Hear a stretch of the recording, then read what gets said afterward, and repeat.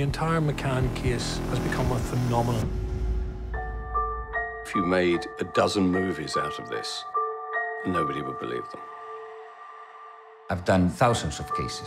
With the Madeleine case, I've seen the worst things a human being can see. The worst.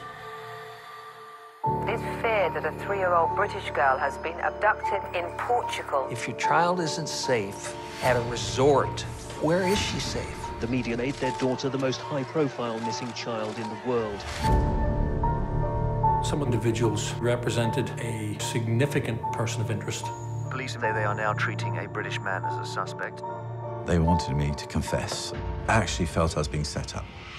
The police had suspicions that there was some collusion happening during the night, that Maddie went missing. This could be the breakthrough. Here it is, it all fits.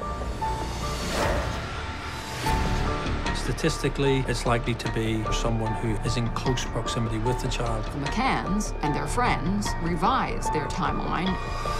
There is no way Kate and I are involved in this abduction. The police leaked information to the press.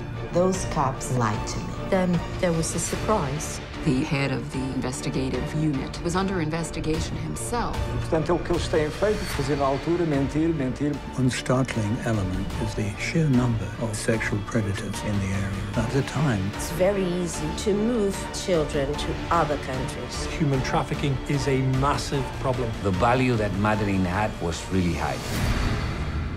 There's always something left to do till you find her. somebody knows what's happened to Madeleine McCann.